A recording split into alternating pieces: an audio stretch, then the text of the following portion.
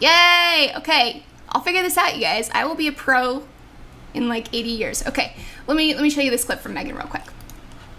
A key problem with this bill is that it proposes to amend something as important as the Canadian Human Rights Act and the Criminal Code in order to include something that isn't even definable.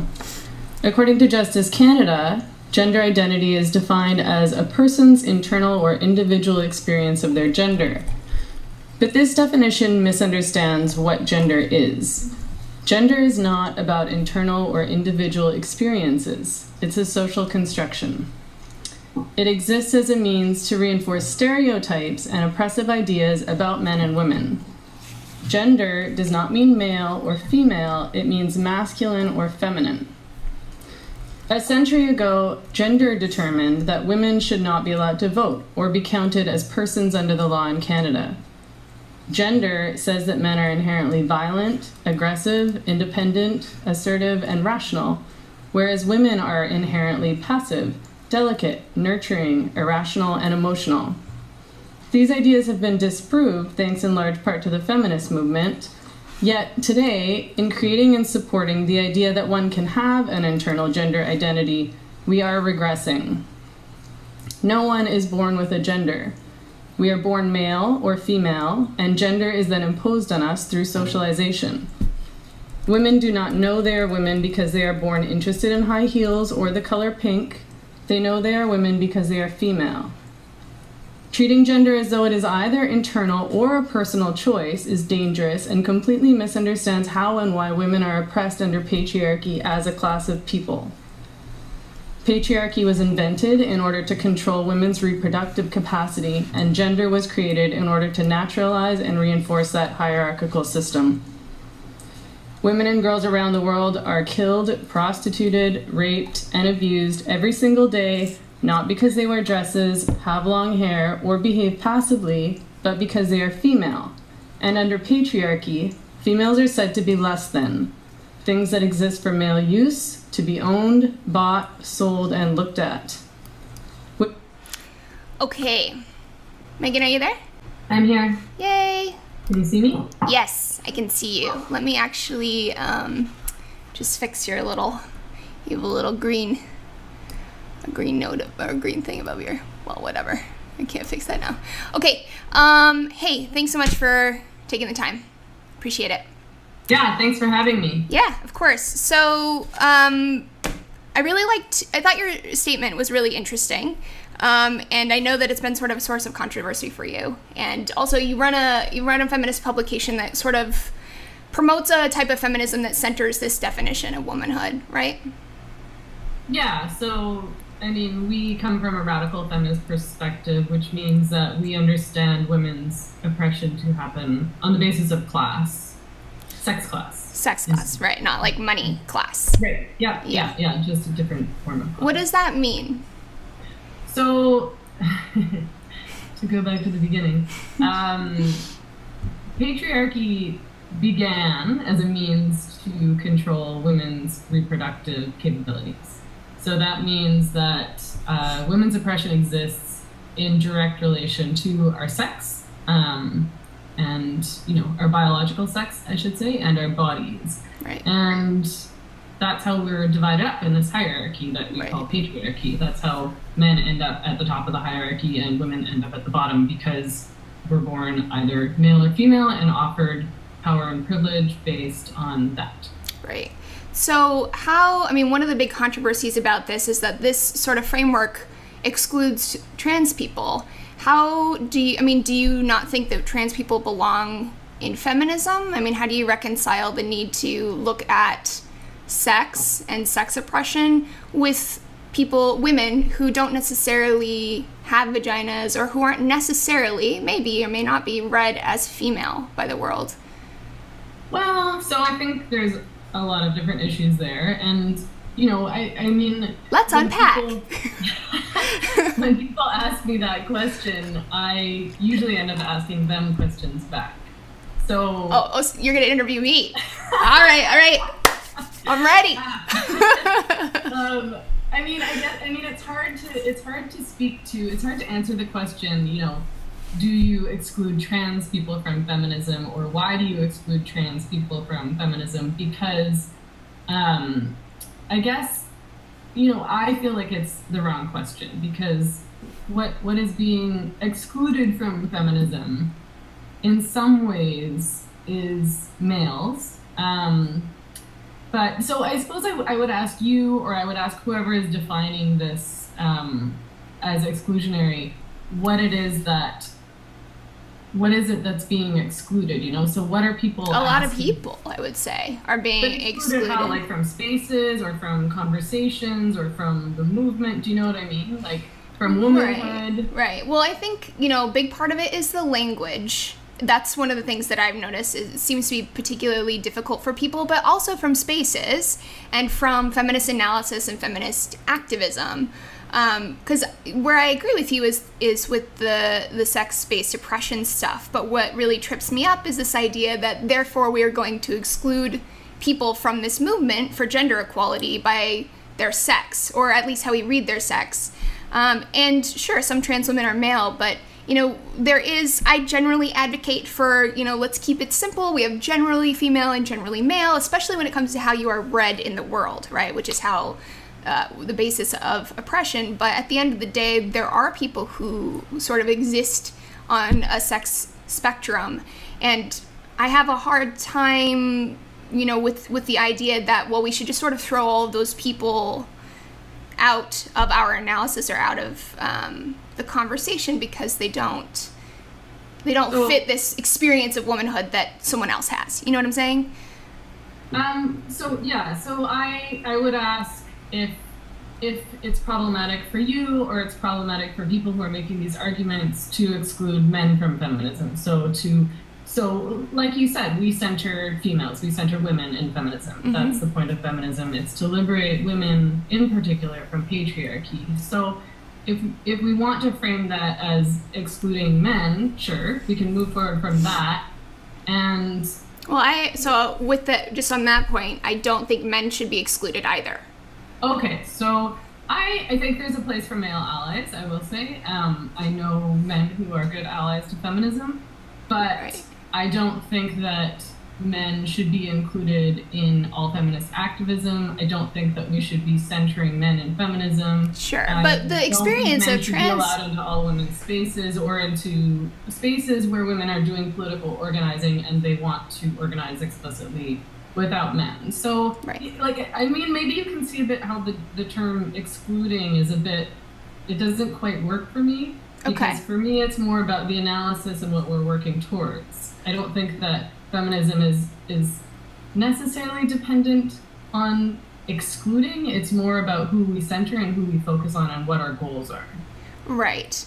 Don't you think that there are shared goals in the liberation of females and the liberation of anybody who has a different experience and a marginalized experience because of their sex? I'm sure, yeah, there's for sure. Which would include trans people, right? We're looking at ending violence against women. We're also looking at ending male violence, like all forms of male violence. We're looking at ending gender roles, so that includes masculinity as well as femininity. Mm-hmm. So at the end of the day, what we would hope is that nobody has to live up to these gender expectations.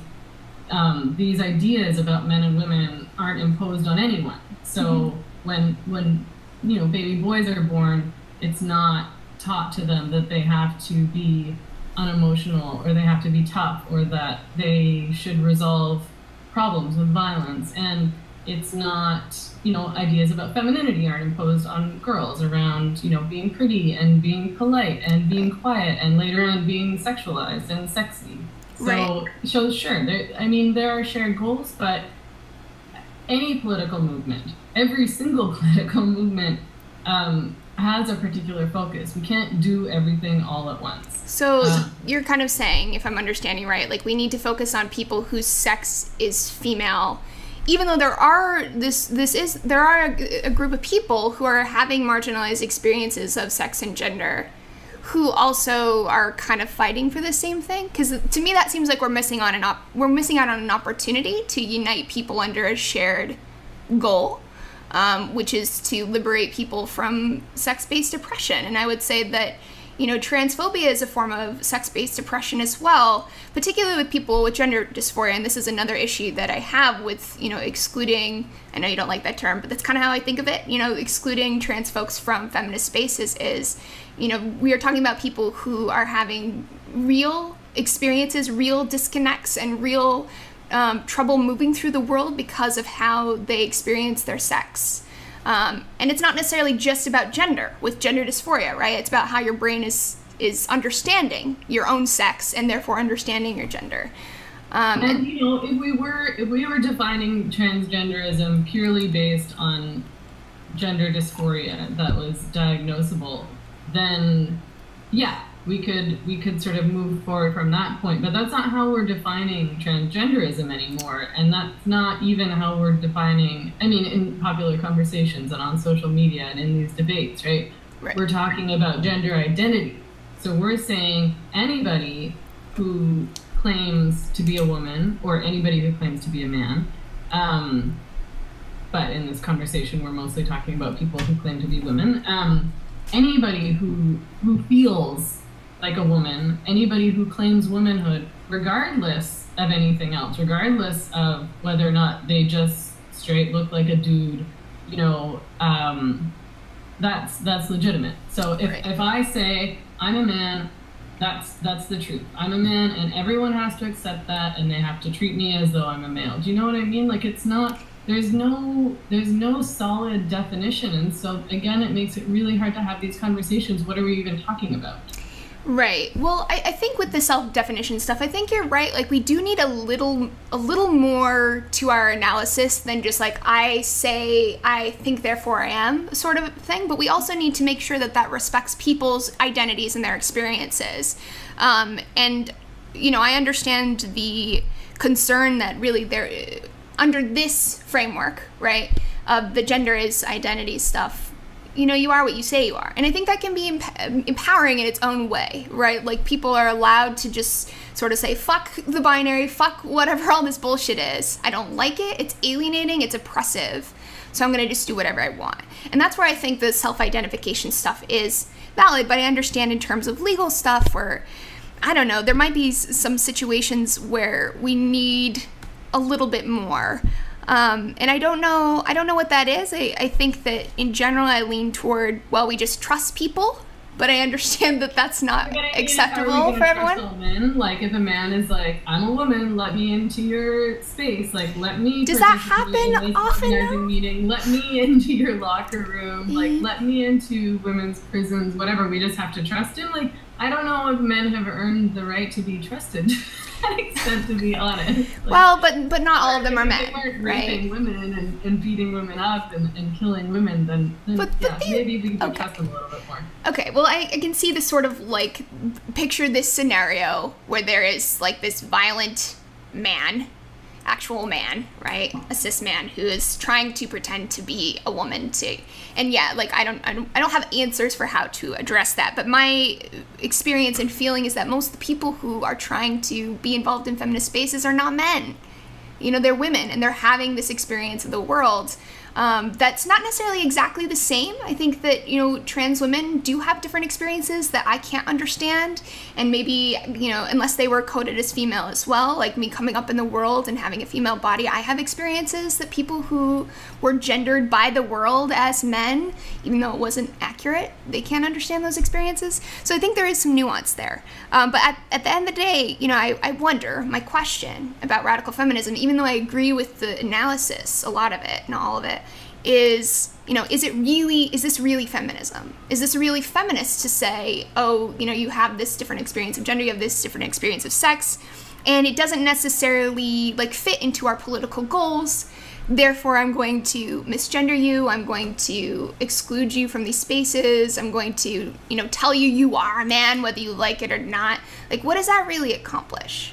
Well, so I mean, a couple things, like that term misgendering, again, like, what does that mean? Like, every single person in the world is misgendered. I was misgendered. I didn't ask femininity to be imposed on me, right? Okay. I don't think that that's something. But it's not just femininity either, right? Like, let's just use the dysphoria definition. What you just want to say about gender, I mean, gender, we're talking about, like, in this conversation about gender identity and transgenderism, we're talking about gender as though it's this personal, individual experience or feeling, and then therefore we have to respect everyone's personal identity and their personal feelings and their personal experience about gender and what's inside. But that's not what gender is. Gender is the system. Gender is the system that's imposed on us, again, to reinforce this hierarchy, and it's a really harmful system. And I agree with you. A violent system. I agree with you that it's a harmful, violent system. I'm just saying, oh, well, you know, trans people are being swept up in that harmful, violent system too. And, Sure, you know, sure, maybe the gender stuff, like the way we are gendered by the world is based on our sex. And maybe, you know, you could argue that, well, our pronouns should be based on our perceived sex and nothing else. But at the end of the day, like, for me, feminism is a retreat from the world. And for trans folks, you know, we need to create, my feeling is that we need to create spaces where people do feel respected and can know that their, you know, experience of the world will be validated in this space, because whatever your experience is, it's okay. There's no right or wrong way to make sense of this stuff. So within feminism specifically, you know, the political goal of sort of, you know, enforcing this very rigid definition of gender just strikes me as a little bit narrowly focused, and also, you know, it's alienating and marginalizing of people, and may actually in some way contribute to more sex-based violence against trans folks. I don't think feminism is to blame for people's experiences of marginalization under patriarchy. So yes, men suffer under patriarchy in various ways, especially if they're gender non-conforming, let's say. You know, gay men suffer under patriarchy. Men who are... I think all men suffer. Most men suffer. In one way or another, you know? But yeah, I mean, yeah, sure, they do suffer in particular ways because masculinity sucks, but they're not the target of patriarchy. Patriarchy doesn't intend to subordinate and oppress men. But in any case, you know, so, I mean, that just means feminism is supposed to include every person in the world. And everything in the world, and every people. Why not? Because that's ridiculous. No, it's not. No, it's not. Feminism is the one movement that is about women. It's the one thing that's just about women. There's all sorts of other political movements that are really important. But trans women, like, this is about gender. Anti-capitalism, like anti-racism. But in you know, we don't ask socialists to center everybody in the entire world when they're working towards an anti-capitalism. And we don't ask people who are fighting racism, like people of color who are working against racism, to center white people and white people's feelings of marginalization and white people's experiences under white supremacy and their movement. So I think it's okay in feminism for us to focus explicitly on the experience of women and the way that women are oppressed because of their bodies and biological sex. Right. So feminism is about, for me, feminism is about gender equality. That's really like the bottom line for me. So, you know, I understand the point that you're making, where there's sex, because I too agree that some of the more very far left liberal feminist politics completely ignore what you're saying. Like, do not take that into account at all, and will not even use sex terms. This is something I've been kind of flame warring about in the drunken late hours of the evening with people on Twitter. Like, I think we need to pay attention to sex, right?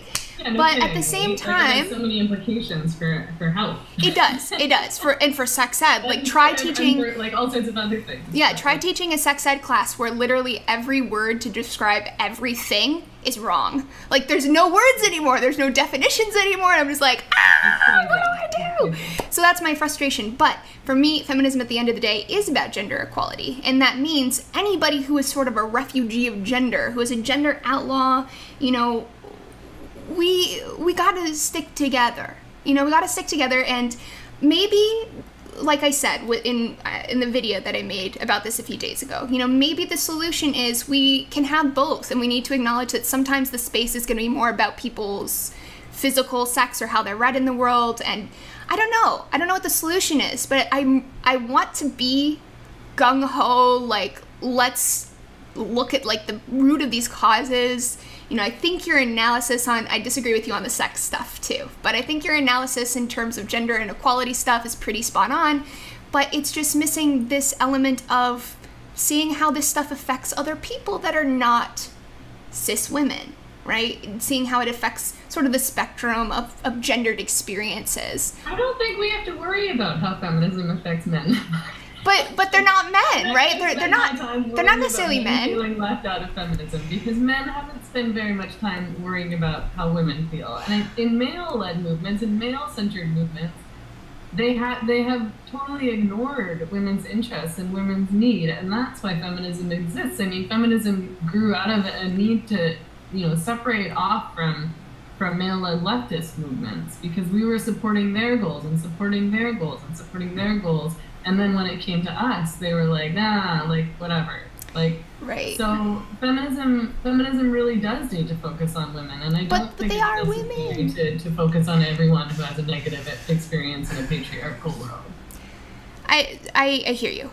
I agree with you on that. I'm just, the point where we disagree is that they're not women. I am saying they are women, in the sense that they are, in the sense they are experiencing. Don't even. Do not troll me, Megan. What the fuck is a woman? You do this all day. Yeah, I know. I just think, woman is a lot of things. Woman can be many things. But it has to be female. It isn't, no, it doesn't, it's about sex, right? It is about sex. But I think that, like, the experiences that people have of their sex can take many forms. So that's kind of where I land with it. I don't expect for us to fully agree on that, even though, I think that the sex-based analysis stuff is good, which is what I wanted to talk to you about so there's been something that I've noticed in the last, who's at my house? Something that I've noticed within the last, I don't know, 10 years or so maybe, is a gradual move toward removing sex from feminism. And I understand why this is happening to some degree. I see people don't want to be defined in terms of their sex. I certainly don't. And I'm sure you don't either. That's not very fun. And there are some issues with how people relate their sex to their gender. And so female and male and these words, I can see where they can become a little bit dicey for people. But like I said, for me, it's made it really hard to talk about. That's my sort of main contention with this stuff. You gotta let them in. I'm like scared. No one ever comes to my house. I want to talk to you about your critique of third wave feminism. Can you give me just 1 second though? Let me make sure it's not an emergency, like someone fucking died outside my house. 1 second. Yeah.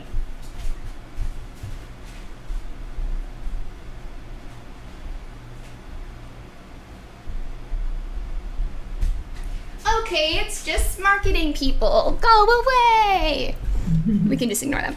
All right, so what's your, radical feminism is seen as a much more second wave feminist movement, not just because of the gender stuff, but also radical feminism. A lot of people see it as very sex negative, which is a topic for a different day. What's your sort of general take on where the feminist movement has moved? So, radical feminism, which, you discussed this in your last video, so you were aware of this, but for those who may not know, the word radical, in terms of radical feminism, let's begin, means to get at the root. So what radical feminism does is to analyze the root of women's oppression. And yeah, that was sort of, these ideas, these feminist ideas that were prominent in the 70s didn't really, they were happening during the first wave also. People just tend to see the first wave as like a liberal-y movement, and they totally kind of brush it off, I find, which is really frustrating because at the time, getting the vote was like a crazy idea. Like people thought that, like, anybody who said women should have the vote, they were like, you're insane. Like that was a super radical idea. But in any case, the second wave, radical feminism during the second wave focused a lot on things like pornography and objectification, violence against women, and that's still the focus of radical feminism. That's still the focus of our movement: ending violence against women, addressing objectification, prostitution, pornography, and now, of course, there's this gender issue that we're forced to contend with because it's become so like warped, the idea of what is sex and what is gender and how does patriarchy work and who should be in feminism, who should be centered in feminism. And what the third wave did was to come at feminism from a really individualist perspective. So it was very much centered around personal experiences and personal empowerment. So we started having this conversation that was like, well, anything that makes me feel good, anything that makes me feel empowered, whether that's stilettos or, you know, makeup or self-objectification or pornography, that's good because it makes me feel good, and that's the end of the analysis. And you can't say, you know, no, that's not actually empowerment because it's how I feel. I mean, there's a lot of other problems with third wave feminism, but I think that most of it is rooted in that kind of individualist analysis. I really think that the third wave failed to, you know, have any critique of capitalism, and I think they kind of branded themselves and sold themselves in this really sexualized way, like, we're the fun, sexy feminists. And it's like, you know, that's gonna be really popular. Hey, what's wrong with being fun and sexy? Well, there's room for both, right? I see some of this individualism stuff as well. You know, when these debates over what's feminist and what's not often comes down to, well, I like it, therefore it is, right? Yeah. And I do think that that is sort of a short-sighted analysis. But at the same time, I also feel like, isn't that kind of part of freeing people up to just be who they want, to feel like they don't have to comply, to be, you know, for me, you know, I grew up Mormon. Part of the third wave's message that you can, you know, have your own sexual identity and be an empowered woman, and it doesn't say anything about you or your worth, is a very powerful and impactful message. Sure. And, you know, and I want all women to feel empowered. I want them to feel good about themselves. I am not going to tell a woman not to wear makeup or not to wear heels or not to whatever. Like, that's not the goal of feminism. Isn't to go around to individuals saying, stop doing that thing. Right. It's like, it's more that, you know, it's a matter of framing these things as feminists, because feminism is about collective liberation. It's not about how individuals feel. Right. And I think that this is like a pretty, I'm Canadian, so, and I came from a super atheist background. Like, I didn't even know anybody religious until when like I was an adult. Oh my God, that's crazy. You know, my parents are leftists, my dad's a Marxist. Oh my God, it's all coming into view now. Everything makes sense. It's interesting because, you know, a lot of the conversation around feminism is dominated by Americans, which makes sense because there's a lot more Americans than there are Canadians. There are too many of us. Too many. But, you know, it's interesting because I've learned that a lot of liberal feminists and a lot of these third wave feminists who are very much like, no, like, I'm into BDSM, I'm into sex, I'm into porn, anything goes, anything that happens in my bedroom is my business. And it is! You disagree with that? It came from a religious background, and it's sort of like this ongoing rebellion of these teenagers who were not, like, where they were just taught, like, sex is bad, and your vagina is bad, and, like, your body is bad. And so once you guys found third wave feminism, you're like, whoa, like, I'm gonna be naked all the time, and, like... What's wrong with being naked all the time? You're naming all my favorite things. BDSM, porn, being naked. And I think that's why feminism ends up being framed as sex negative. And it's not about, like, being anti-sex. It's about having, like, an analysis of sex and how sex and sexuality functions under patriarchy, which is, like, not very good, like, and actually really harmful for a lot of women. In terms of the violence stuff. Yeah, right. And in terms of coercion and just Yes. centering dicks in sex, like centering penetration. Right, sex right. really doesn't Sex work is very penises well and for a lot of vaginas. heterosexual women. Erasing lesbianism or fetishizing lesbianism. Like, Erasing the clitoris. I didn't even know about that till I was 19. Literally, like out of the textbooks. Like that does not exist, which is crazy to me. Yeah, and you did. I know you actually see the Teen Vogue article about anal sex that also erased the clitoris. Yeah, what the hell was that? That's the kind of stuff that makes me nervous. Like, I'm in the sex positive movement, and I'm like, oh God, what's happening? What's happening? The train is going off the rails, and I can't stop it. Yeah, it's just really stressful. Well, that's interesting. I think the individualism stuff, the choice stuff, you know, I think there's merit to that critique, even though I do ultimately think that the solution is not to like tell people what to do or to make them feel bad about their, you know, sexual preferences or what they like in the bedroom. That's not going to do anything, and it doesn't, you know, the revolution doesn't happen between the sheets necessarily. Like there's more to it than just that. So I don't know. My last sort of topic I want to talk to you about here before we go to questions is kind of looping back again, the TERF stuff, and specifically not just the sort of ideas that lend itself to TERFism, but some of the behavior that happens online. I've seen some, and I'm not holding you like accountable for all of this. I'm just curious about your take because some of it gets really nasty. It just seems cruel for no reason, you know, just unnecessarily cruel toward trans people online, and a little bit combative. Now I know that this train goes both ways. I don't know that it goes with the same force. I have no idea what's worse, right? But you know, I see some stuff that like bullying teenagers who are trans, and it's just like, what is this? This is not okay, you know? Like, what's up with that? I've never witnessed a radical feminist bullying a teen, but I mean, I've seen some of it online. You what? There's all sorts of crap that happens online. That's true, but there's a lot of anonymous Twitter accounts, and people are free to act like assholes in various ways. Of course. I will say, being on the end of the whole TERF thing, I get like crazy abuse and like crazy death threats, and have been like blacklisted. Like there was a petition started to have me fired from my job. Like people libel left and right. Like I've been accused of pretty much everything just to get me to like shut up. Right.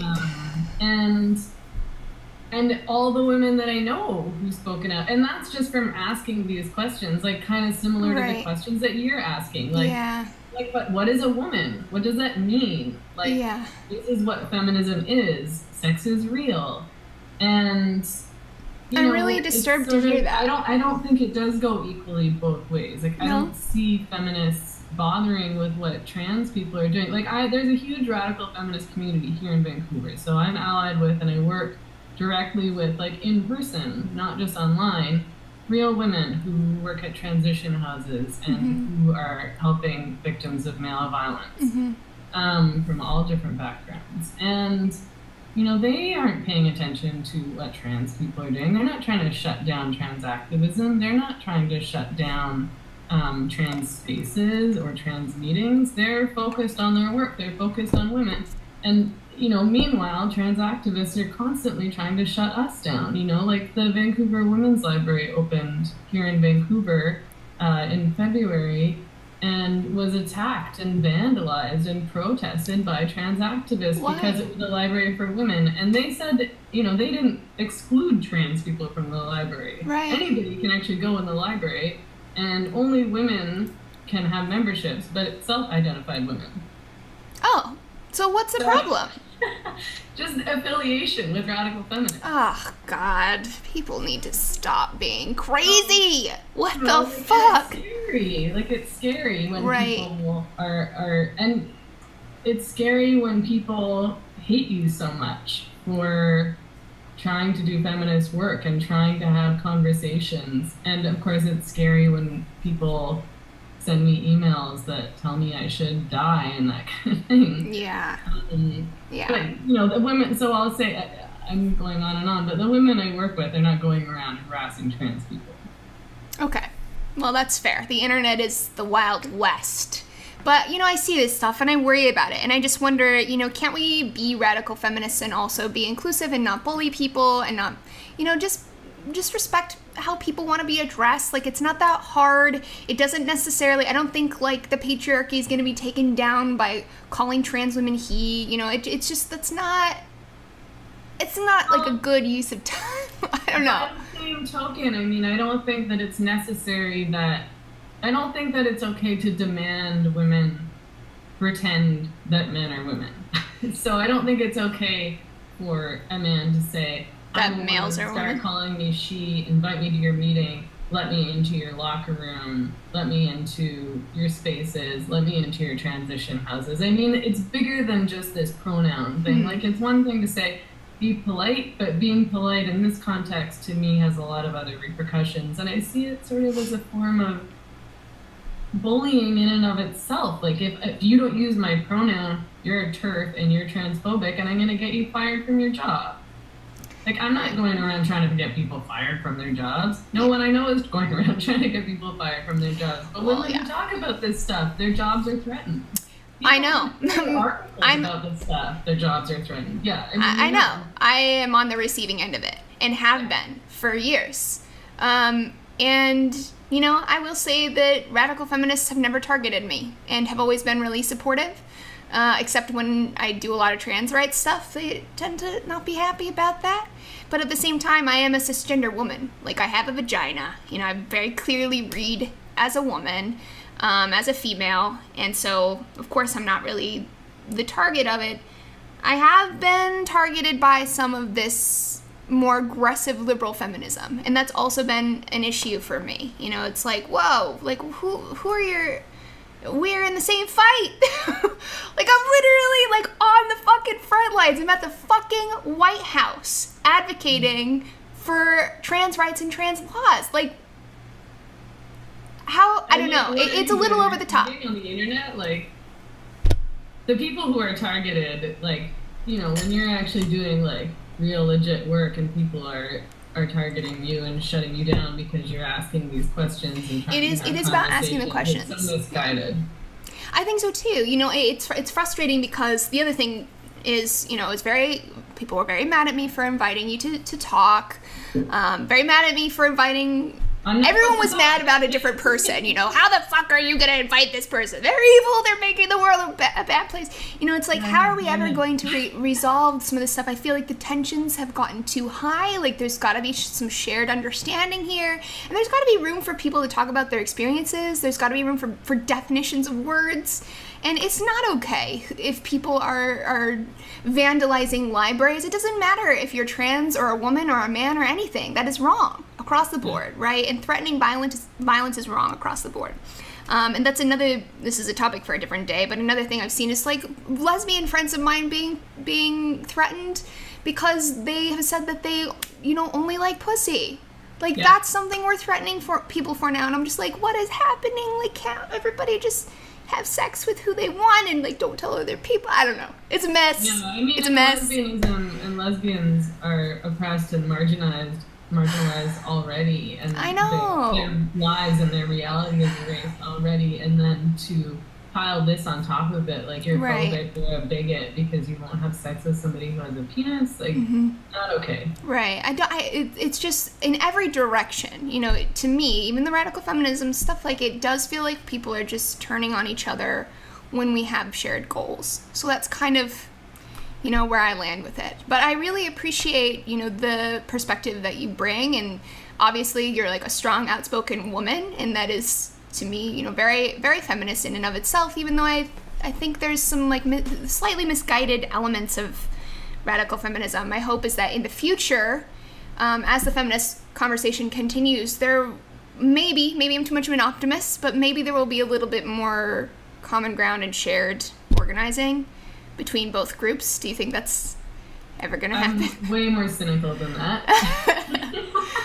I feel like we tried. Like, I feel like women, feminists, have tried for the last 150 years to work with men, and it just hasn't worked. And so, as far as I'm concerned, but we're talking about like trans folks. You do your thing, we're gonna do our thing. Like, right. allying with, like I said, allying with male-led movements has not worked for feminism. Our interests have been erased. We've been treated badly by men who behave like sexists, who behave like misogynists, who behave violently, despite their supposed progressive ideas and goals. Right. And like I said, you know, like I'm not opposed to male allies, the idea of male allies. There's lots of good ones out there for sure. Yeah. There's lots of men who really do have a strong understanding of feminism and what feminism is. But, you know, those are also not the men who are barging into our spaces and demanding to be included at every meeting and every event, and they respect our boundaries. What if there were spaces for people who feel like their gender is more about their sex and people who feel like their gender is more about, you know, their experience of the world? Like maybe we need both, you know, maybe there should be space for that.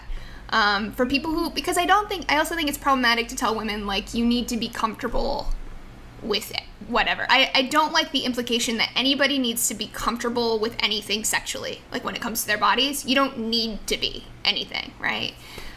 So I wonder if maybe the solution is to try to expand the number of spaces that are available to everyone so that everyone can just simmer on down. I think there should be spaces where everyone is welcome in those spaces. I think that trans-identified people should have their own spaces and organize amongst themselves if that's what they want, just like any marginalized group would. But intersectionality. But I don't think that everyone has to be welcome in all spaces.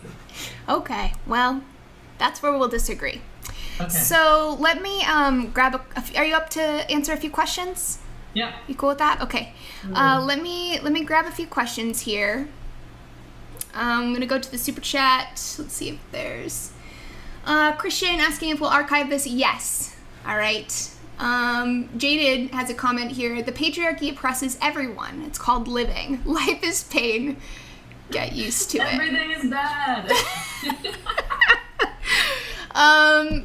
Do you think the patriarchy oppresses everyone to some degree? No. No? The patriarchy specifically oppresses women. I think I understand what people mean when they say that everyone suffers under patriarchy, because I do agree that there are ways that men suffer under patriarchy. I think patriarchy is bad for everyone, but I think that's different than saying that it oppresses everyone. Right. Because men hold a significant amount of power under patriarchy, and that's, you know, part of that system. So what about, you know, women are certainly targeted and suffer more in very specific ways under patriarchy. So it doesn't make sense to me to say, oh, well, everybody. Like, yeah, everybody has shit that's going on in their lives. And there's different forms of oppression. There's class oppression, you know, in terms of like working class people. Right. There's race oppression. Do you know what I mean? So yeah, there's various ways that people suffer and are marginalized and oppressed. But when we're talking about patriarchy specifically, it's specifically and intentionally about oppressing women. Being female. Okay. What about like what about some of the ways I would say that, you know, the way that we teach masculinity, or the way that we understand and conceptualize masculinity sometimes makes it so that men have to feel like they have to push down their human experiences, their feelings. You know, we kind of enforce this really terrible expectation of men to never really feel. And I've seen it affect the men in my life who are really struggling, like maybe have mental health issues and, you know, or having relationship issues, but they feel like they just gotta sort of man up and deal with it.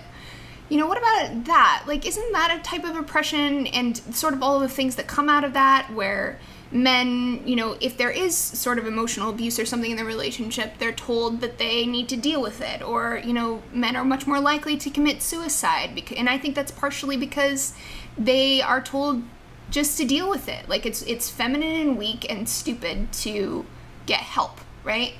I mean, isn't that a type of oppression? I don't think it's a type of oppression. I think that it's a kind of suffering. I think that it's a really horrible impact of patriarchy. I was going to say side effect, but I don't think that it's just a side effect, because I agree that masculinity is really harmful, and I agree. Well, not all masculinity, but like some aspects of it, yeah.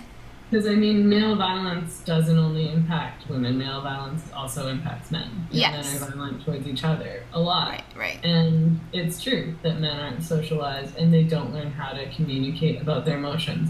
And they're taught to sort of accept abuse too. Like I know several men who have been in abusive relationships and they don't see it as abuse.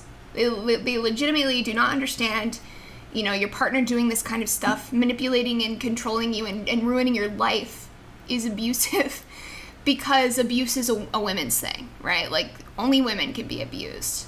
This idea that sure, I mean, women can be abusive, but I don't think that it's systemic in the same way, and I don't think that, I mean, there's a difference of power there too, right? Mm-hmm. Like, a woman behaving in an abusive way doesn't have the same impact as a man behaving in an abusive way, because there's already a power differential there. That man is already in a position of power as a man, and she's already in a position of subordination. And so it's not that I think abusive behavior is okay when women do it. It's not okay when anybody does it. Yeah. But, you know, the issue of when we're talking about male violence against women and domestic abuse, I think that we can both agree that women suffer in inordinate ways, and that it's usually men who are targeting women, and usually men are bigger and stronger than women. Often men make more money than women, and so they feel like women feel like they can't leave a relationship because they won't be able to afford their rent or their bills or their food. Often when women leave abusive relationships, they're stalked and sometimes murdered by the men that they've left. Yeah, I mean, I'm not saying that the dynamics are exactly the same. I'm just saying that I think the same sort of root of the problem does affect men in ways that feminists should be talking about more. Well, we can disagree on that. Do you mind if I take a few more questions? It's not, I don't think, yeah, sure. I mean, I will say, I don't think bad behavior is okay from anyone, but yeah, of course. I think that there's something specific about men's behavior towards women and men's violence towards women that is something that feminists should be focusing specifically on. Okay, fair enough. Yankees Cap says there is only one gender, and that is the human gender. Oh, that's nice. That would be nice. I feel like that's kind of what the idea is. Like, we need to work toward a world where none of this stuff, you know, has any bearing on people's lives.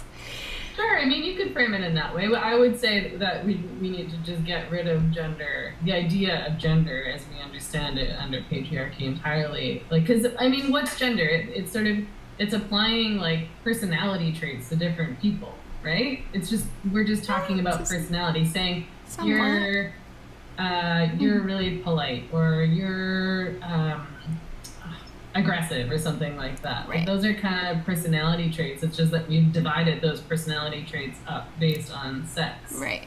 Okay. Well, yeah, the gender role stuff. Everybody should be able to have the personality that they want to have. Right. I agree with that. Sean says, Megan said that men haven't helped women at all. Does she honestly believe that there's been no progress in women's rights in the last 150 years? I didn't say men haven't helped women at all. I mean, there have been men who have helped women and who have allied with us. And there were men who helped women get the vote. Right. Right. Just not very many of them. Hashtag not all men. There's totally men who have worked towards, you know, like, I support the Nordic model. I work towards the end of prostitution. Right. And there's totally men who are on board and who have played a really significant role in getting the Nordic model passed and criminalizing men who buy sex. Okay. So no, I wouldn't say men haven't done anything. That's not true. All right. I think what I was talking about is men's behavior in leftist movements in particular. Fair enough. Okay. And there's men in leftist movements who are good also. There are individual men. But as a whole, women have not had a really great experience working with male-led leftist movements. Hope that's a satisfactory response, Sean.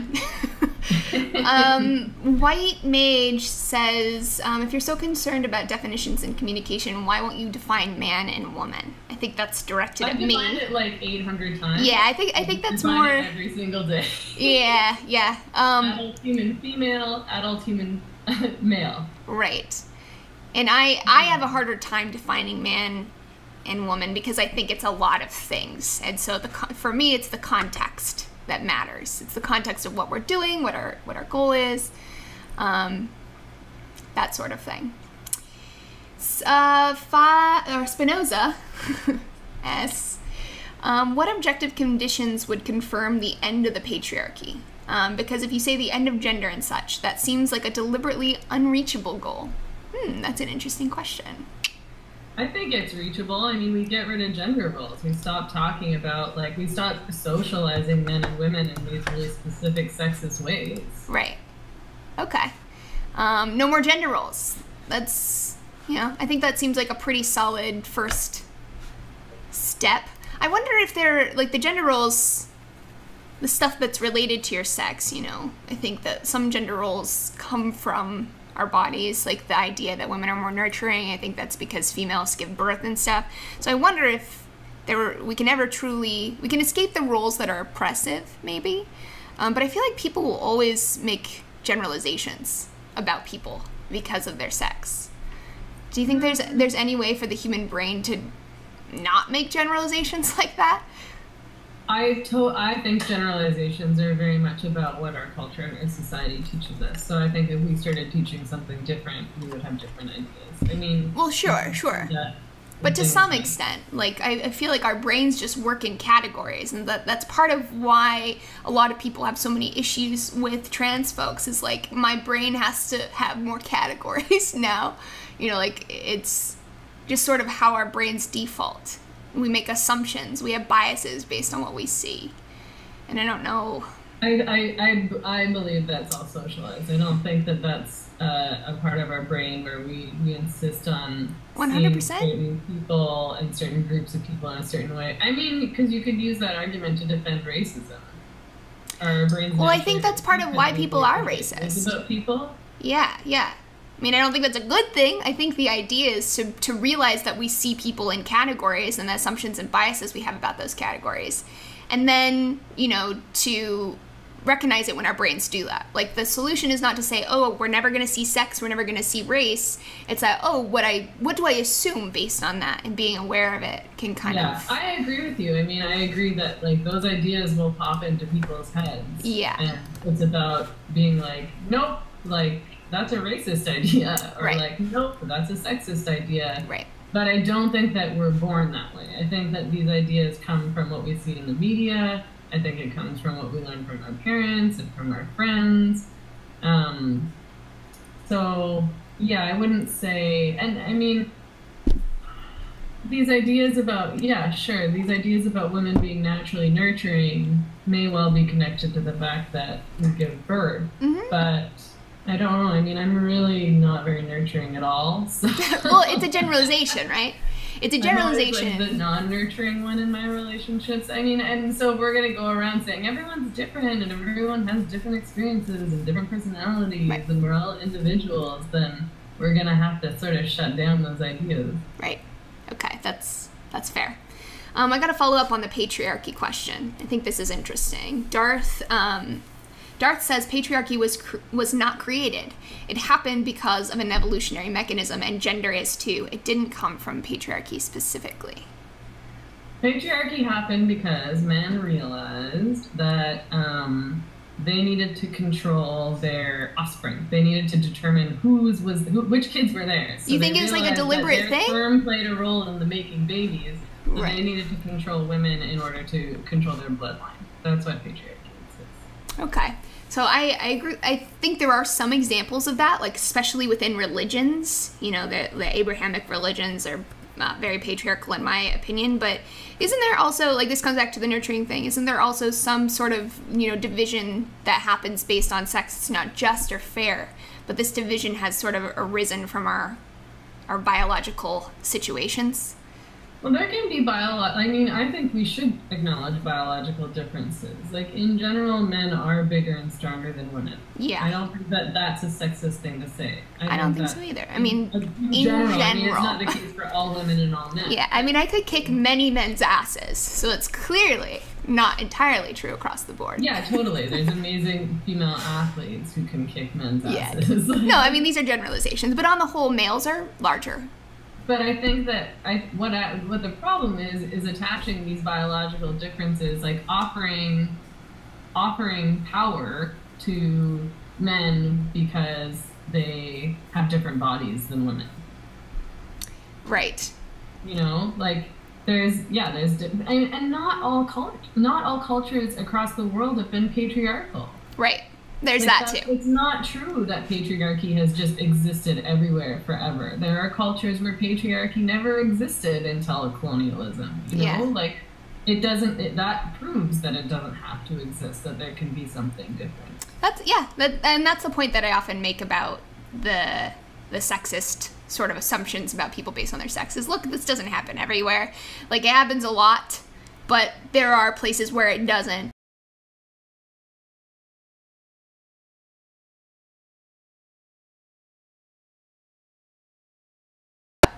Questions. What traits do you consider masculine, and are any of them positive? Ditto to feminine traits. Demi's, I'm actually going to be doing a video on that fairly soon, so sit tight for my opinion on that. But Megan, do you think there are any positive masculine traits? I mean, there's all sorts of traits that could be positive. Which ones? Depends on how we see them. I mean, a masculine trait is being rational. There's nothing wrong with being rational. It's That's just true. That women are also rational, and men are also irrational. Right. Being nurturing isn't a bad thing. It's only a bad thing if we say only women are nurturing, or specifically nurturing, and we have to treat them differently because they're nurturing. And enforce it. Yeah, totally. That's a good point. Kai says, I feel that the radical liberal feminist trans fight is the priority between security of born females and the freedom of individual trans expression. What should feminism be? I mean, I guess that sort of gets at some of... Does that get at some of what we were saying earlier? I'm a little bit confused about the question, but... I think that they're saying, you know, some of this tension is the fact that people want female-born spaces and places to talk about what that means. Like, I was born and coded as a female in the world, and that's how I was brought up, versus this is who I am and this is how I see myself, my individual self-expression, regardless of your sex, right? And spaces which accommodate both. And, you know, Kai, your question about what should feminism be is, you know, I don't think we can.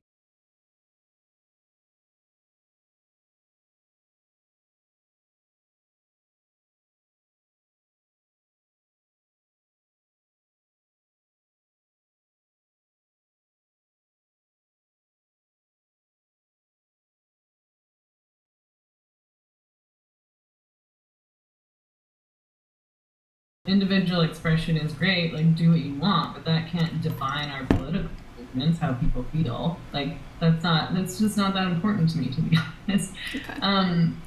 But, I mean, yeah, so it's about protecting women's spaces, but then there's also that debate, again, like, it's so frustrating that, like, people have a real serious misunderstanding around what gender is and sex is, and they mix up the two, and you talked about that before. Yeah. And so part of the conflict for feminists is saying, like, no, gender isn't sex. Gender isn't liberating. Gender isn't a personal choice. Gender is not a good thing. It's imposed on you. Yeah.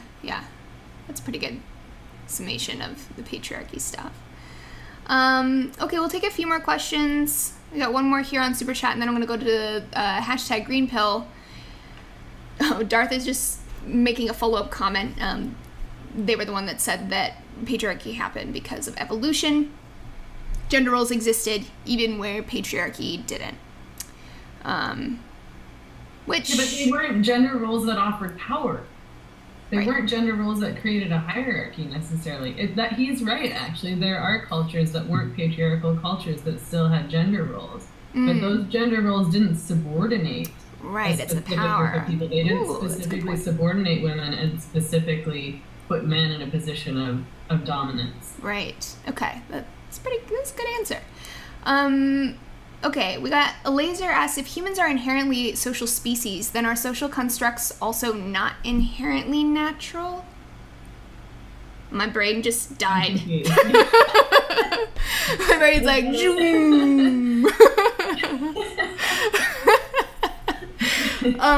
I'm not sure I understand what you're saying here. Spinning wheel.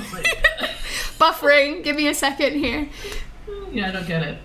Oh, I think they're saying, we're a social species, so aren't social constructs part of being human? I'm confused. I would agree, if I'm understanding right. I would say, yeah, social constructs are a part of being a social species. It's part of being a human. We have all kinds of social constructs, but if that social construct becomes damaging, this is kind of what I was saying with how we see people in categories. Like, when it becomes damaging, it's not necessarily the problem that it's natural or not natural. It's like, well, this is not good for us.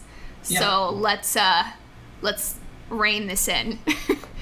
All right, let me hop on the hashtag for a few. Oh shit, we have 359 questions. Wow, you guys have really good questions. Here's a good one. So Tevin asks, what role do trans men play in radical feminism? I think trans men can play any role they want in radical feminism because they're female, and so we welcome them as allies into the feminist movement. I mean, I think that feminism is for trans men also, because these are people who are born female. Even if they transition, completely move through the world as male? Well, so there's a couple of, part of the issue why, I really hate this excluded term, but why trans men might feel left out of feminism is that we have a different ideology than these people do. So I don't believe that gender identity is a real thing. I don't think there's such a thing as gender identity, so I don't agree that it's possible to be a man on the inside. So that's probably why people might feel excluded from feminism, is because we see the world and we see gender in very different ways.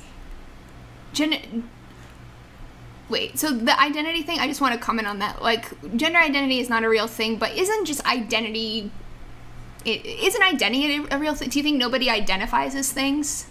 Like, they don't see themselves in these things all the time, but we aren't obligated to validate those identities necessarily. And when it comes to gender identity, that idea specifically, I'm not opposed to people identifying with certain categories. I guess I identify as a socialist. Okay. But that's based on an ideology. That's right. Not. Anyway, I'm getting off track here. But the issue with gender identity specifically is, again, with how feminists understand gender. So I don't believe that gender is on the inside. I think that's a really sexist idea. I think that gets into that lady brain stuff. Gender is, if I'm a woman because my gender identity is attached to femininity, then I think that's a really horrible, regressive, sexist idea. I wasn't born feminine. I wasn't born subordinate. Do you know what I mean? Yes, I'm actually going to be talking to Contra about this quite a bit. This idea of what the parameters of gender identity. I think, I disagree with you in that gender identity isn't real. I think it's pretty self-evidently real. It's just how people make sense of their gender. That's their gender identity. But I think what you're describing is something slightly different. But that's tangential to the point.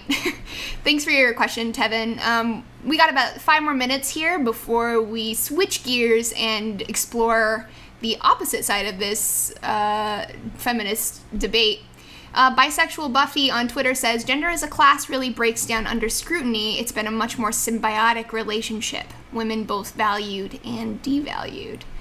That's an interesting comment. I think, Meg, do you feel like you kind of shared your bit on that sentiment? I was repeating myself. Yeah, okay. Is a woman more of a feminist by rejecting gender roles? Can you be critical that certain roles exist while still adhering to them?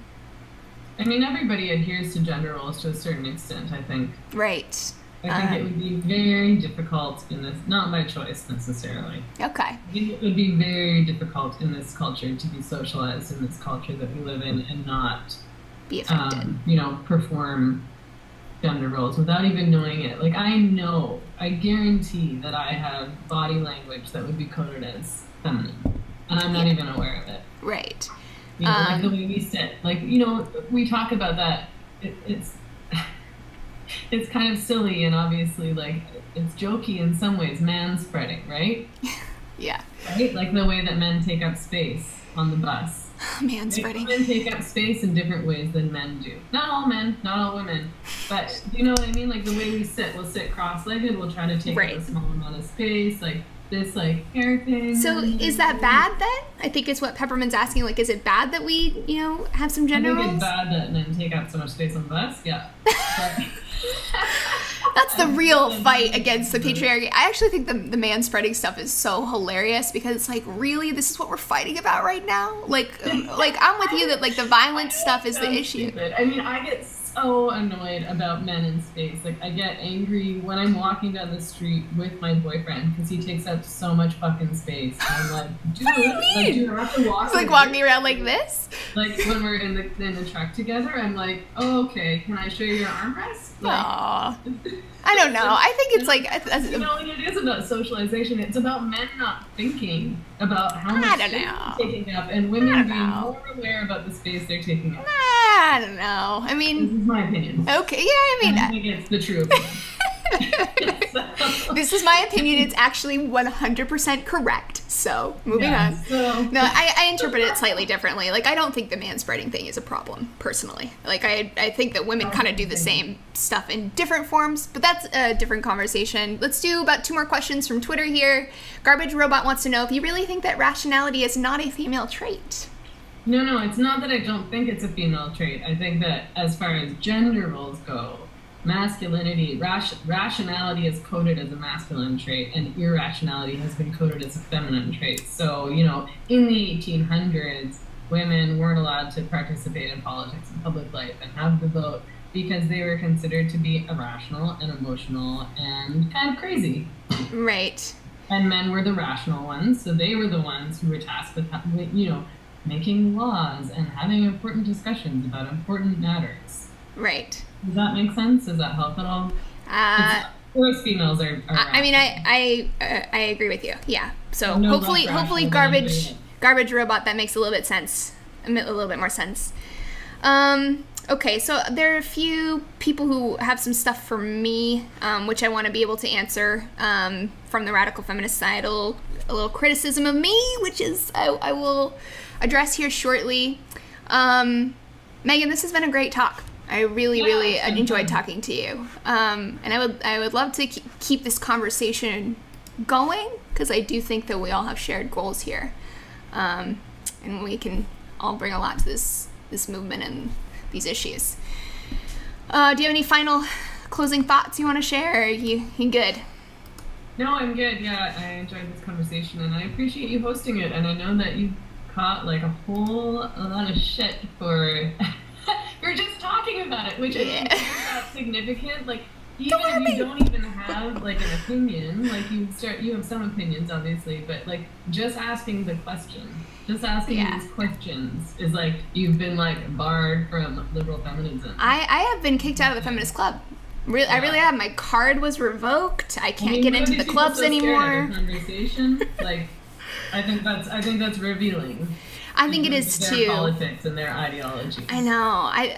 We got to talk about that. I'm still processing it. I feel like at one point I'll be ready to have this conversation, but I'm still like trying to figure out all of these things. So I appreciate your solidarity, and I appreciate you being here.